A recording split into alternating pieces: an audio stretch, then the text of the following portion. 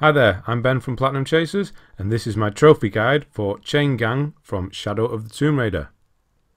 Chain Gang is for performing the Serpent Fury skill 3 times, and it is one of the combat related trophies, so it is missable.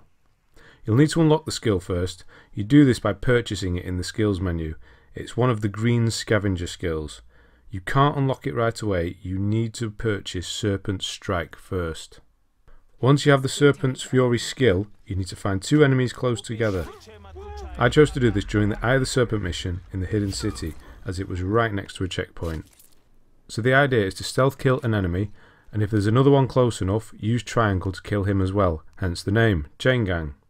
As with all the combat related trophies, get this done at the earliest opportunity by restarting the checkpoint when you find a good place to do it, as it is missable and you'll have to start a new game if you don't get it by the time you finish the story. Okay, that's going to be it for this one. Subscribe for more trophy guides like this. Thanks for watching, and I'll see you on the next one.